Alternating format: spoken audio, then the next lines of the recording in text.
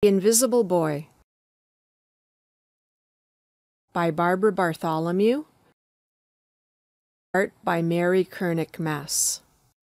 Paul walks slowly toward the big building ahead. He isn't in a hurry to get to his new school. Boys and girls hurry past. Backpacks are on their backs. "Hi, Nicholas. Hi, Elizabeth. Hello, Maya," he hears them call to one another. He wants to be back in his old school with his friends. His family is new to this big city. Paul feels lonely among the students walking and running along the sidewalk. Among so many strangers, he feels invisible. He feels nobody can see him. He goes through the wide door with a crowd of students. He listens to the chatter around him. One boy tells about his winter vacation skiing in the mountains. A girl tells about her vacation with her grandparents on their farm. Paul wants to tell about his family moving here. He finds the way to his classroom. The teacher is standing by the door. "Welcome, Paul," the teacher says, smiling.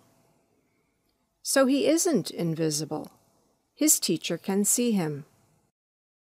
The teacher shows him to his desk. Paul quickly learns the names of the students around him. Mike sits at the desk just ahead.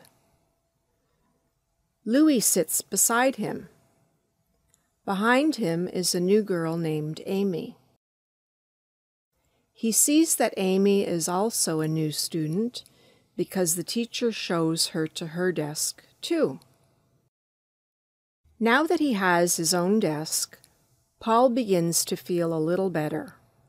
When the teacher asks him to read aloud, Paul hopes Mike or Louise will say, "Wow, you're such a good reader." But nobody says anything. At lunch, Paul sits at a table with other students. No one speaks to him. He still feels invisible. On the playground, Louis and Mike start choosing players for a game of kickball. Paul wants to play, but no one asks him to join. Paul sees Amy across the playground sitting by herself. He knows how she feels. He runs across to her. "Hi, I'm Paul," he says. "I'm new here too. Do you like to play kickball?" She nods. "Want to go over and play with the others?" Amy nods again and smiles. They run together toward the group. "May we play?" Amy asks. Louise looks at them. "Sure." They are in the game. Amy on one side and Paul on the other. She smiles happily at Paul. Paul smiles back. He has one new friend. He isn't invisible anymore.